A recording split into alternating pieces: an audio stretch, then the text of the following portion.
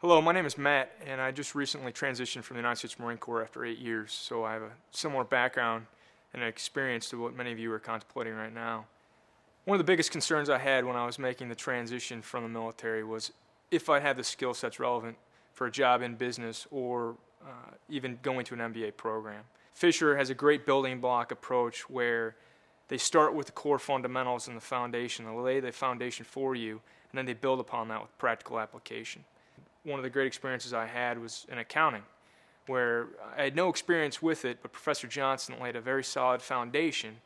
And once we received the lecture information, if you will, we then were forced to apply it to real-world financial statements. And we truly got to understand and develop our knowledge of how they are all intertwined and apply them. How relevant my experience was from the military and my ability to apply it in the classroom setting.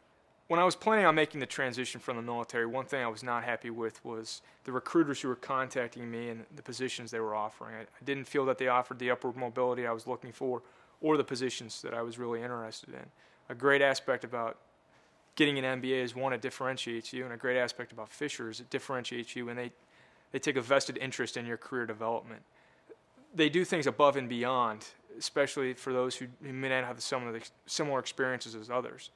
They put on boot camps. Now, obviously something a little different than we're used to, but these career boot camps are designed to take you through the process of, this is a job, and here are the aspects of this job, here's the learning you need to have, or the classes you need to take to get that career going forward. And Fisher values those who have served in the military, and they have special funding packages for those who qualify who have a military background. For me, I felt pretty fortunate.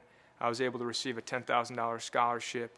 I was able to receive an offer for free housing and a graduate assistance position, which gave me half-price tuition and a stipend. Put that all together, plus the GI Bill, which I still was eligible for, I was actually making money by going back to school. With the average starting salary package being over $100,000, I knew this was going to be a great return on my investment for both me and my family going forward.